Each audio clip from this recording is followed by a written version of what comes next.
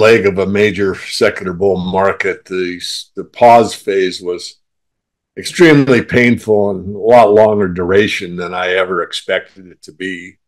But nonetheless, we have started a third leg up. The run to gold has begun, as I've said on your, podcast and many others. That starts off rather stealthily, where just the central banks are buying more gold than they have in times past, which is taking place, and then more and more institutional types will come in, and then pension funds and hedge funds, and then individuals and wealth managers will be pushing them clients into gold, and on it goes until we get a lot of momentum. We're not there yet, but the process has begun.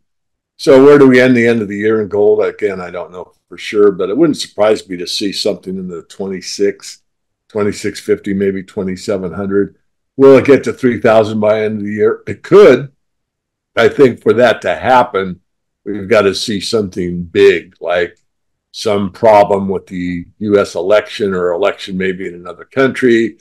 Some, unfortunately, maybe escalation of the war, some asymmetric, something that happens in the war. And I'm talking the Middle East and Ukraine and, Taiwan, who knows? So, but to get $500 more in this year on gold is a bit of a stretch in my view, but certainly can happen.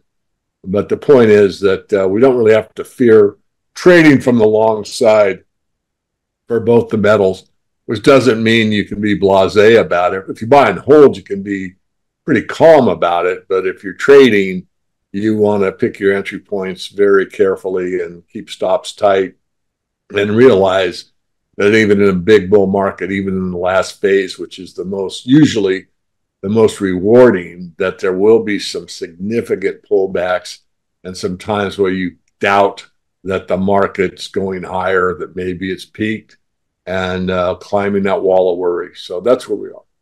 Right in the COT right now, where it's pretty ugly, meaning that the professionals are ready to get taken by the banks. I think the problem with the COT is it's very accurate as far as the trend shift is going to take place.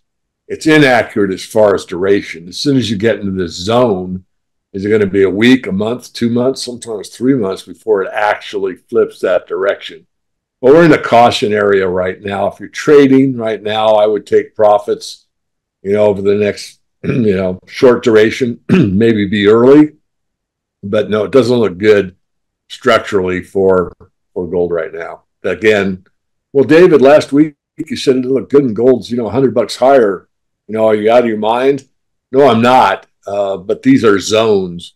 So we're in what would be called the selling zone on a trading basis. Again, how long it will take, we don't know. It's a question. First of all, before the election, I'll say it's over 30. After the election, depending who gets in, I'd say if the Democrat gets in, it'll be $2 to $3 higher. If Republicans get in, it may be more a lower move, like stay around the 30 level, kind of hug that level. There is a bit of a correspondence between who's elected. Once the illness happened, we saw that big sell-off in silver. We got about 120, 125 to 1, the gold-silver ratio. I was lucky enough to buy within a couple of days of the bottom. And then it shot back up. And then after Trump left and Democrats got in, a lot of people, well, after Trump got in, basically, a lot of people just sort of gave up buying their precious metals. It's like, well, someone's in the White House that's going to fix everything for us. And that's my strong belief that's incorrect. You really have to, feed your family first. You can't depend on any political figure to solve, problems that are personal. I mean, your personal finances are your personal finances. So now the correlation is being Democrats usually pushes it higher, faster. But it seems like long-term, what you're saying, there's not much impact. In the long run, it doesn't make any difference. In the short term, it can't. One is that the cost of mining platinum is greater than the spot price in a lot of cases. Item number two is it's 15 times rarer than gold. Item number three is 70% comes from South Africa, and they've really got problems down there, not only politically, but also with electricity, power. And of course, mining is very dependent on power. And then the last one I put in the last video had to do with the hydrogen economy.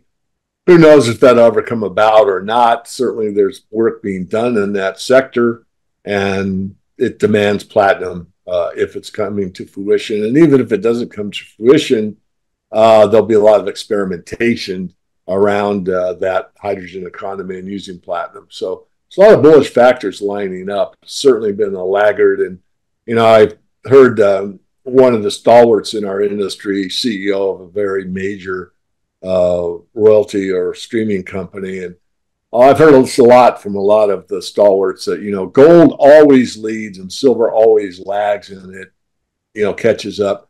It goes back and forth. But when I was trading futures for a living, I mean, my broker, my third one was extremely good. And the first thing he said to me, really, once we made a connection, was the whites lead the yellow. And in those days, it did. Platinum, palladium, and silver actually usually advanced before gold did. And if you look back to the last big move in the metals from 2009, the crisis, up to 2011, the last peak, silver peaked April 30th, May 1st, and gold didn't peak until September of that year. So, I mean, that's a pretty good example of silver leading gold. It peaked before gold. And anyway, I'm not trying to make a case out of it. I'm just saying that my stance has changed. The whites don't always lead the yellow, and the yellow doesn't always lead the whites. That's what's happening right now, and I confirm that. But as things go further, we'll just see. There'll be a back and forth. Regardless, I think it's probably the most undervalued metal. Of course, I'm biased. I've been accumulating the platinum sector now for several months, and it really hasn't done anything. I did add to my silver position even at these lofty prices because I just didn't see anything out there that looked as good. We got that pretty big smash down around 27.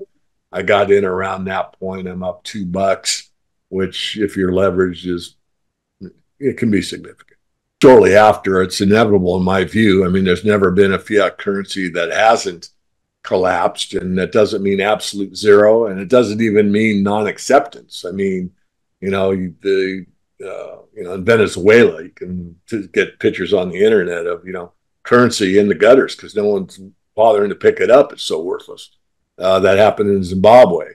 I don't think the dollar will ever get to that level, but I do think that the currency crisis will demand an implementation of reset. And no one, to my knowledge, knows exactly how that looks. Do you readjust the interest rates on the bonds or the